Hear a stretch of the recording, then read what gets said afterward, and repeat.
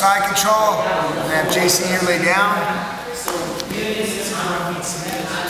A lot of times, it depends on what kind of side control you like. Whether you like to have the arm under like this, or the arm over, this is all a preference thing. Now, I got brought up in the old days, so I really like this side control with this grip, my arm around here. It leaves me the option to stay heavy on the guy and induce something. So right here, as you can see, the guy's doing correct hand position. But now what I'm gonna do is I'm gonna bring my knee up so I can bring this hand in again, and I'm gonna start to untuck his lapel. I'm gonna do what's called sling blade. I like to tie people up, so I go over the arm like this and start to grab his arm like this so it makes a little chicken wing. The guy usually gets furious and tries to get his arm out and straightens it. When he straightens it, look, he exposed it. Usually he straightens it this way because he doesn't like it to be shut, so he goes this way, and then I gather it like this. So after I get here, I like to put this part right underneath their elbow so I can contain it from going to the floor. What I'm gonna do now is I'm gonna crawl across.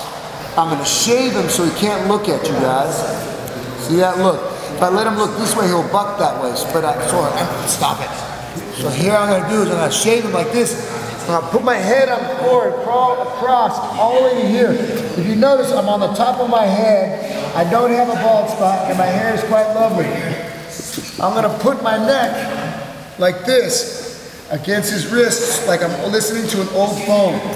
I'm gonna start to squeeze up and get the tap. If you can see here,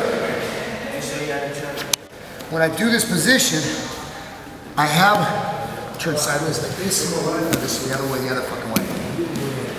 Too much.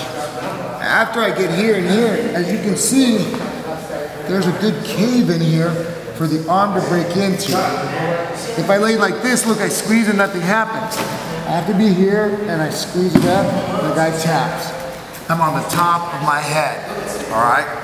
So once again, I get side control like this, and sometimes you can induce this just by going like this, because the guy doesn't want to get a man to kind of look, then he starts to straighten his arm, and I collect it. Okay? I'm going to make him look this way. I'm going to go, boom, head, knee, knee. Okay? I squeeze it up right here and finish it.